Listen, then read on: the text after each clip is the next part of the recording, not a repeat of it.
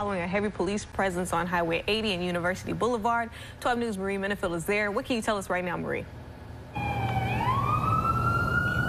It is a very active scene here on the corner of University Boulevard and Highway 80. Now, 2 people are dead and 2 people are in the hospital after a chase ends in a deadly crash. Now, police tell us 4 suspects were fleeing in a stolen vehicle when they got into an accident and ran into someone else.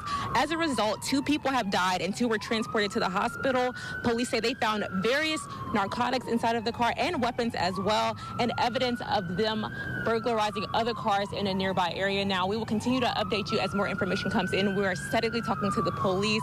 As you can see, that is the car that the suspects were fleeing in, and it is just destroyed. Now, we will have more information coming up. Reporting live in Jackson, Marie Minifield, 12 News.